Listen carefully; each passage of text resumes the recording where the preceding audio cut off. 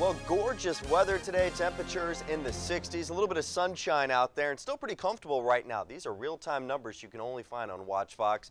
On our SkyWatch WeatherBug network, we're in the 50s for Ridgeway, Columbia, Orangeburg, and Irmo. Highs today, like I said, in the 60s, and lows this morning in the 40s. A mild pattern that will take us into the start of the work week. As we take a look at the bigger picture across the southeast, Columbia Metro 52 to 55 in the Queen City. Hotlanta back into the 60s. Remember that snow we had about a week ago?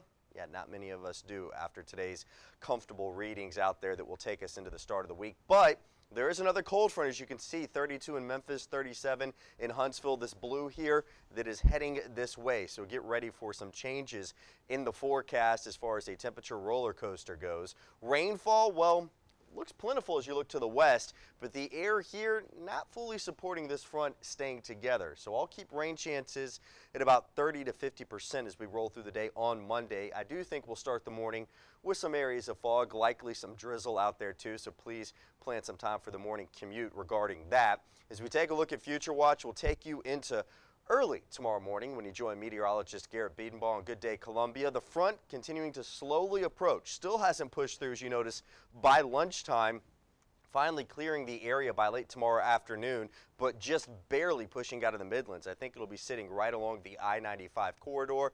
And then as we go towards tomorrow night, the front, again, not moving that fast, so still sitting right there. Temperatures not really going to drop at a rapid pace. In fact, as we take a closer look at things from 6 a.m. to lunchtime, I do think we'll see the light shower chances picking up. Then look for clouds throughout the afternoon hours, and I still think we'll have clouds hanging around, maybe a little drizzle going into late tomorrow night when you join us for Watch Fox News at 10.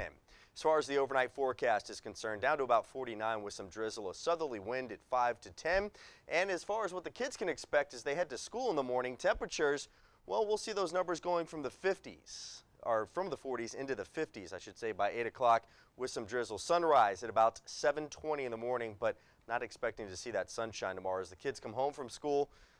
No, this is not because you're tired or had too much fun at the Super Bowl party. These are the actual high temperatures that I'm forecasting. Low 70s. I think it will be a little breezy, though, with the south-southwest wind at about 10 to 15 miles per hour. 73, the actual high tomorrow, but it drops off by Tuesday. We go into what's called cold air damming, or the wedge pattern, so temperatures will not really move a lot on Tuesday. Then we're in the 60s by Wednesday before another front drops us into the 40s on Thursday, back to the 50s and 60s as we head towards the weekend. So this temperature roller coaster, up and down we go. Wednesday, though, that 67 is a gift from your SkyWatch weather team because it's National Weather Person Day.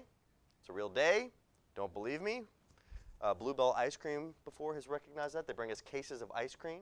Mm-hmm. And I think cases of ice cream. Yes.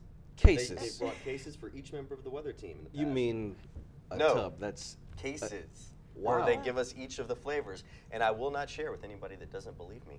Oh, it's okay. We'll steal it. It's been done before. It's a TV station. You know how people are. I think we said last week that we weren't going to give him any gifts. No, he actually said he was going to go on living his life. That's on yeah, exactly. Made a note for that too. Exactly. So the weather held up for the big game. It did for folks that had to do a little barbecue, and I mean we're all over the place weather-wise right now. Allergies, sinuses, everything's been going haywire, but. New York got a little light rain tonight, or actually New Jersey, but here at home it was great for those parties, and hopefully you were a Seahawks fan because it was a terrific night for you. If you were a Broncos fan, not so good. You got trampled. I feel bad for Peyton. You got trampled. I thought that his style of play and the game plan that they would incorporate would actually stump the Seahawks. I knew they had a great defense, but this was just crazy. I thought it would be a closer game, and like Peyton was, there were records that Peyton said. I don't want to give it away in case Brian's talking about that in sports, but it's a record that's actually a very positive record, and you wouldn't know it by the score. I kept waiting. I kept waiting for the big moment that they would just start coming back, but it just never happened. You're going to keep waiting because the game. 364 more days for that. Yeah, exactly. Anyway, if you're a Seahawks fan, hey, congratulations. Congrats. Yep. Yeah, well, still to come.